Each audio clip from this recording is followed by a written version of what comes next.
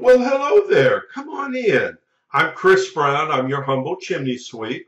I was just going over your chimney inspection report, but now that you're here, make yourself comfortable. Let's go over it together, shall we?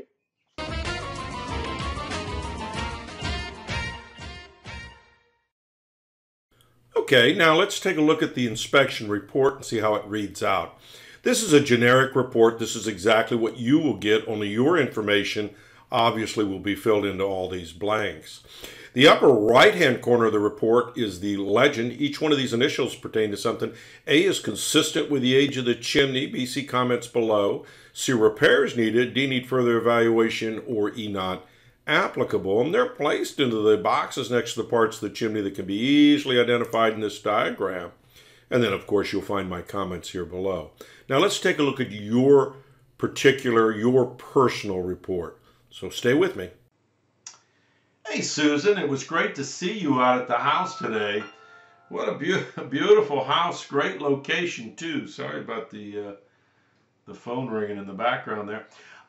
Let's take a look at the top of the chimney. So, hey, we can see it's got a nice stainless steel cap covering the whole top of the chimney. It looks great.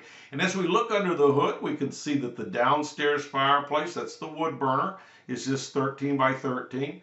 This one with the top ceiling damper, this 13 by 18 is living room and den. Den is in the one without the top ceiling damper. Let's go through this one by one. We'll take the downstairs fireplace. We can see it is an open wood burner. It's got a working damper, no problems with that. Flue system looks good. We do have a nice big opening here. There's two of these fireplaces that have nice big openings right at the base of the flue. That can lead gases, carbon monoxide, smoke, in this case, since we're burning wood, into the walls of the house. That is considered a leaky chimney, and it's an easy repair, and I've given you a price on making that repair. We look in the living room fireplace. We can see we're upstairs now.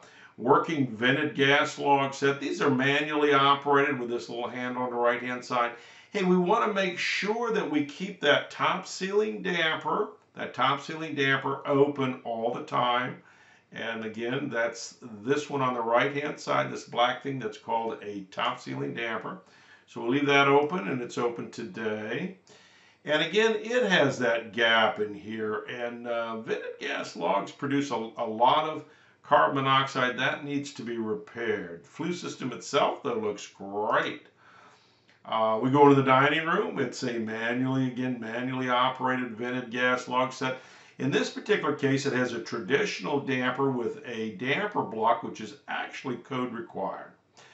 Flue system looks good, and believe it or not, the smoke chamber, or the base of the flue system, it looks good. There's no missing mortar in that one. So it's just the other two, the downstairs and the living room, that needs to be repaired, and I'm giving you a price on doing that. Questions for me, give me a call, 704-526-6348. You can email me at chris@affordablesweep.com. Thanks.